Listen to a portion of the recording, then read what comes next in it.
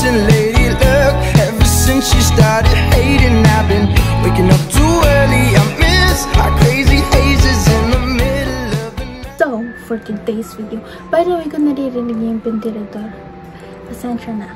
Sobrang init kasi ngayon, trinay ko talaga ilayo, pero for today's video, I know some of you have been waiting for this, and ngayon lang ako nagka-oras because we went camping like last week. If you haven't watched it, go check it out. Di na ako makasilata. Let's get right into the video. Uunahin ko, meron iba dito na nakita niyo na panigurado kasi nasuot ko na siya dati. Tapos yung iba naman, sinave ko talaga para sa video na to. So, what am I gonna do first? So first, I have this. It's just a normal, baliktad pa. Normal tank top. Yan lang siya. Yan lang. Hindi ko kung crop top to, pero parang hindi naman. Basta sando lang na puti. Kailangan ko kasi ng ganun, ng puting sando. Kaya, yun. Yun. Pero yan. Kung hindi ka mag-high waist na something sa pambaba, hindi siya, ay crop top siya. Meron pa akong isa nito na kulay brown kasi hindi ko siya mahanap. Lalagyan na ako ng picture. So, ano lang dito. Maganda naman yung the quality is good. Hindi naman siya manipis. It's not that thin. It's not that thick either. It's perfect for summer colors. I'll just put the links down below on the description box. Okay. Yeah. Hindi ako sanay ng mga ganito, guys. So, bear with me. So next, I have this. It's a crop top. It's a crop top tank top, but it has color. See that? Yeah. And it's, yeah, crop top, and it's crop top. Okay, the quality, it's good too. I mean, all of them are good for me. I don't know. But yeah, it's not too thin either. Hindi siya manipis, and it's not that thick either. It's not see-through. The other tank top also is not see-through, so that's a good thing. That's like my goal whenever I buy like clothes, as long as it's not see-through. I mean, yeah. Okay, so ano lang siya.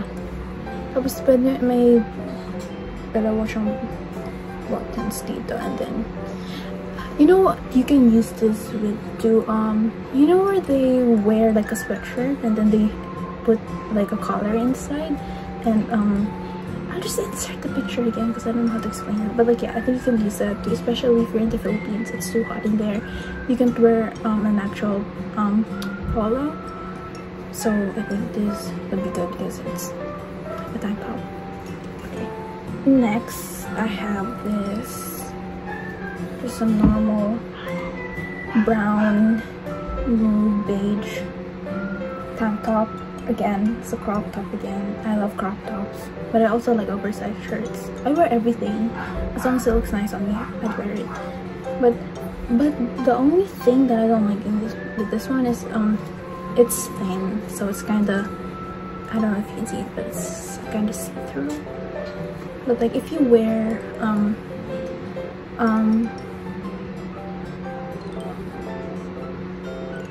if you wear something inside, I don't think you'll notice it that much unless you like look at it, and unless the light's like on you can see it, because like it's thin. You can see like me, yeah.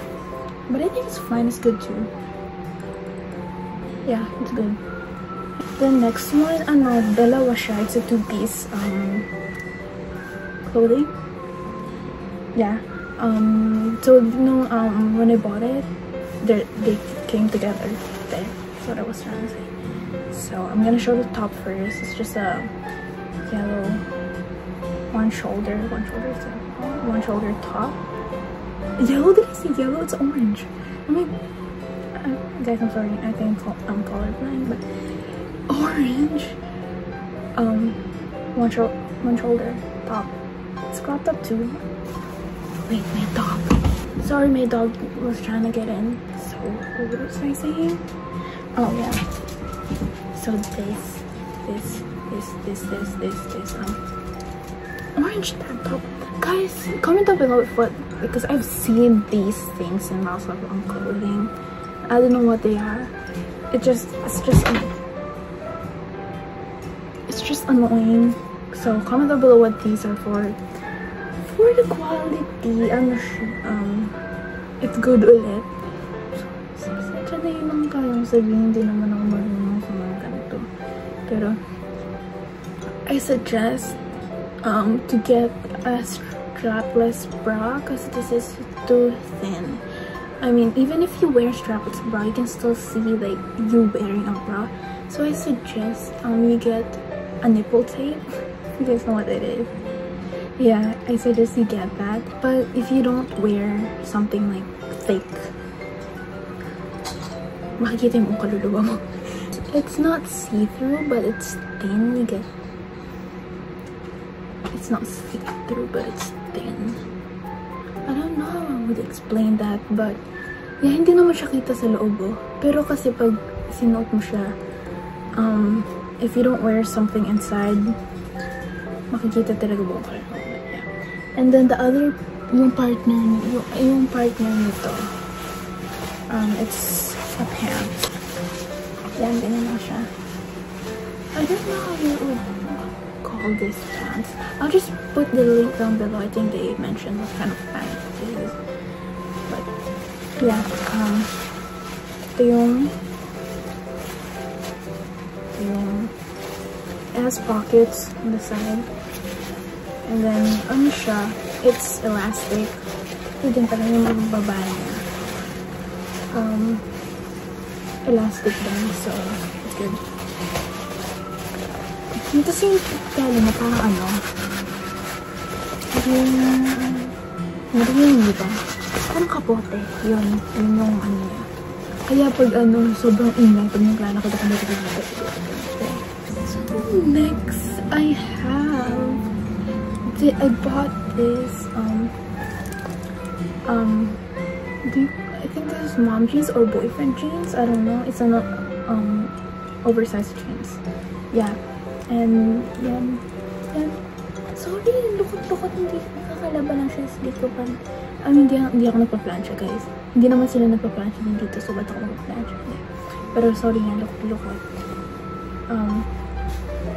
Yeah, I was shocked by the quality of this.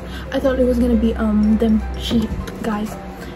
Like, this is probably one of my favorites that I purchased. Because it fits perfectly on me. I can't find a perfect size for me because my waist, it's very I'm very skinny, so yeah, my waist is like very skinny, and then my legs is like pretty long, so I can't find a pants that's like that has like the waist like a small waist and then long,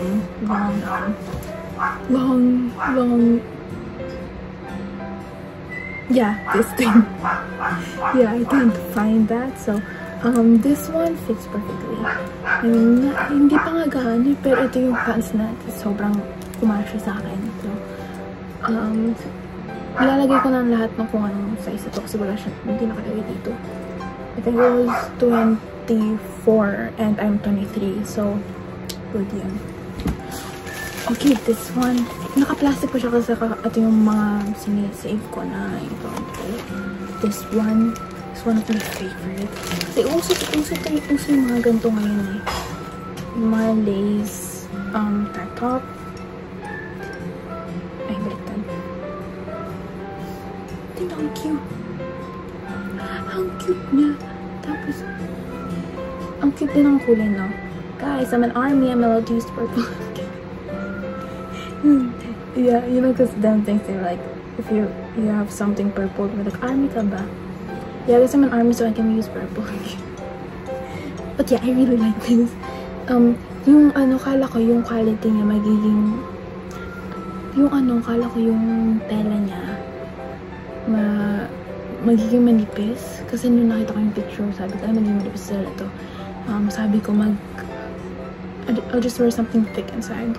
But no, the quality is good. It's not that thin, it's not that thick. It's not even thin. Sakto lang siya. Tapos hindi siya see-through. Akala ko may see-through siya. Pero tingnan niyo. Ang ganda guys. Tapos crop top na ata ito eh. Hindi ko maalala kasi nung una kong sinuot ito, isang beses lang. So, hindi ko na maalala. Pero susuotin ko rin para sa video na ito. Papakita ko. Pero, yun nga. Ang cute, diba? Ito na guys. Ang cute nga, diba? Uso-uso ito yung mga ganito ngayon eh. Ito yung pinaka-una kong lace tank top. Okay, next. For, ito din. Itong damit na to. Kasyang-kasya din sa akin. Tuwa talaga ako pag may nagkakasya na damit sa akin. I mean, yung perfect na fit talaga sa akin. Kasi, ang hirap talaga maghanap ng damit. Kaya, gusto ko magpataba kahit konti. Sabi mo ka na magpataba. Kahit konti lang, para may magkasya lang na damit sa akin na sakto talaga. Kasi, ang payat-payat ko. Kaya, ang hirap maghanap ng damit na kasya talaga. Pero yun nga.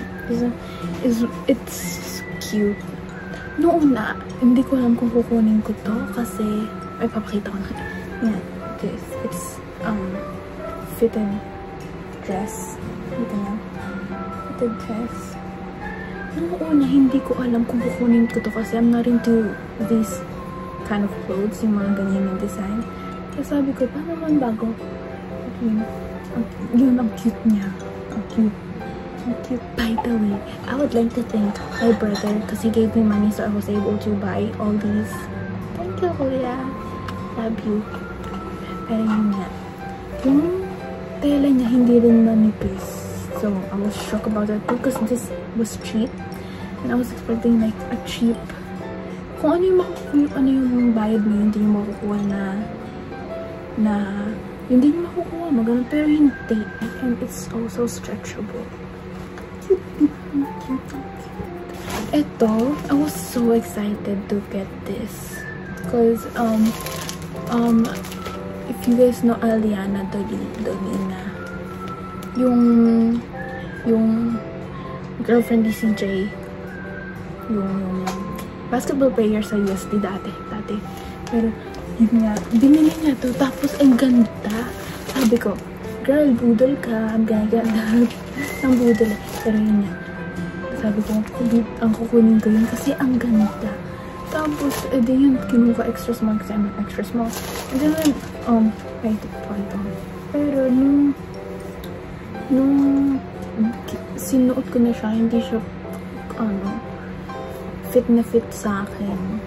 Kasya siya, pero hindi siya fit kasi dito sa shoulders, nalalaglag siya. Tapos, itong sa waist, hindi siya fitted, tapos medyo loose siya. So, hindi siya, pero cute pa din. Ganda niya. Long sleeve siya. Tapos yung, pwede din to sa summer. Kasi yung tela niya, hindi makapal yung tela niya. Manipis lang siya. Ano bang tawag dito sa tela niya ganito? Kasi hindi siya yung cotton eh. Basta hindi ko ang tawag guys. Pero ang cute niya guys. I still like it. I can maglagay nila kami per dibli sa likod. Pwede naman. Hindi, pero ang cute niya guys. I really like it also. I just wish they have size 4. Extra small na to. Extra small sana guys. Tapos may ano siya dito. Botones. Pero yun na yung last na ano. Pero may papakita din ako na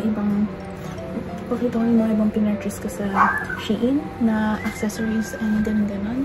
Bumili din ako ng belt. I was kind of disappointed by this belt because I thought this part is gonna be big.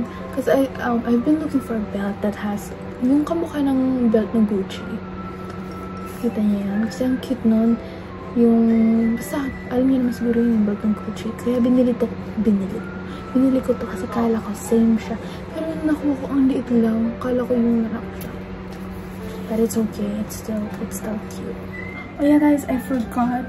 Sorry kung iba na yung lighting. Or maybe it's better. I don't know. Pero yun nga. Kalimutan ko na. I also got this these sunglasses, and comes with a bag, and then it's just a button, and then when you open it, meron siyang yung normal na pamunas ng salamin. It's just black.